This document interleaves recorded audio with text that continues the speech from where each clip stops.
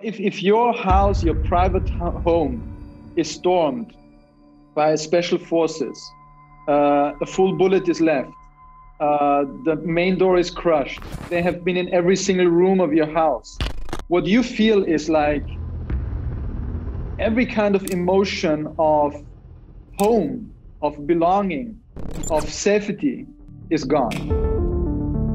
That was the immediate effect of how anti-terrorism legislation was used in order to silence my voice and silence my voice in the struggle against Islamophobia.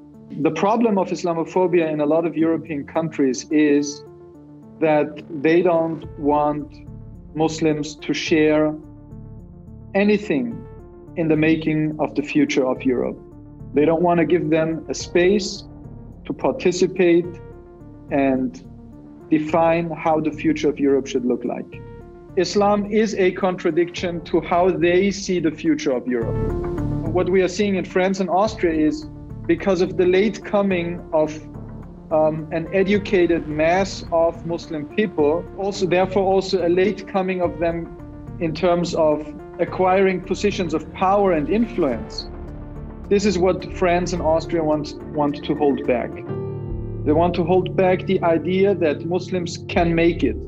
They can be part of the political establishment. They can be part of the justice system. They can be part of the media landscape, what they call the fight against political Islam. And political Islam is basically nothing else but Islam in the public sphere, Muslim self-representation, and critique vis-a-vis discriminatory anti-Muslim policies. Those people who support these discriminatory policies, they see the growing number of the Muslim population as a growing threat to the state of Europe.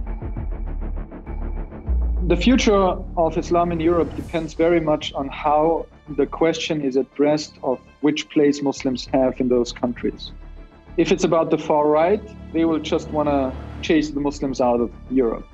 If it's the centrist right, they want to remodel Islam and Muslims, create a loyal elite that sustains their power structures.